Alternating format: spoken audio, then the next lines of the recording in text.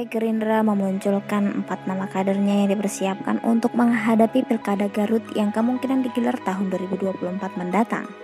Salah satu nama kader yang muncul adalah Mulan Jameela. Ada Bu Mulan, Deden anggota DPRD Provinsi Jawa Barat, fraksi Partai Gerindra. Saya sendiri dan Dedi Mulyadi, anggota fraksi Gerindra DPRD Garut.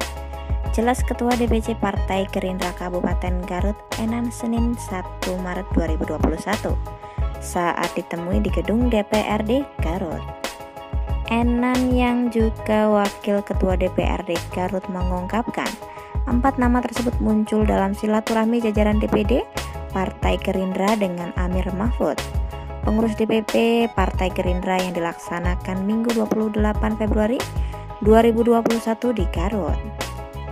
Kronologi munculnya 4 nama saat itu menurut Enan Amin Mahfud mengarahkan agar dalam Pilkada Garut, Partai Gerindra memiliki 8 kursi DPRD Garut bisa mengusung kadernya sendiri.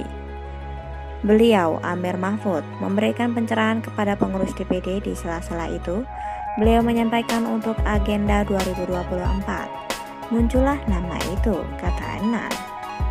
Enan sendiri melihat soal nama calon yang akan diusung Gerindra dalam Pilkada Garut memang masih jauh.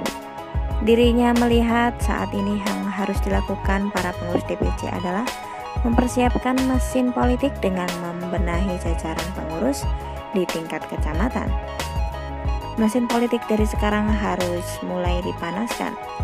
Kami mulai berjalan sekarang pembenahan struktur. Kemarin kan banyak pengurus di kecamatan yang mengundurkan diri atau pindah daerah. Itu kan harus dibenahi, katanya.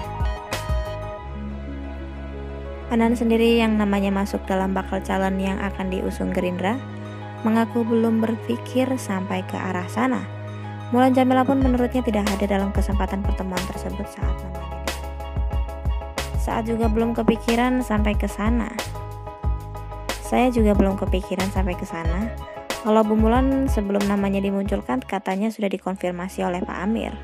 Saya juga tidak tahu jawabannya seperti apa, katanya. Partai Gerindra sendiri menurut Enan biasanya memutuskan nama calon yang akan diusung dalam pilkada diputuskan oleh DPP partai berdasarkan hasil survei. Namun arahan yang pasti dari DPP menurutnya adalah harus mengusung kader sendiri dalam Pilkada Garut. Yang pasti Pak Amir meminta agar mengusung kader sendiri dalam pilkada, katanya.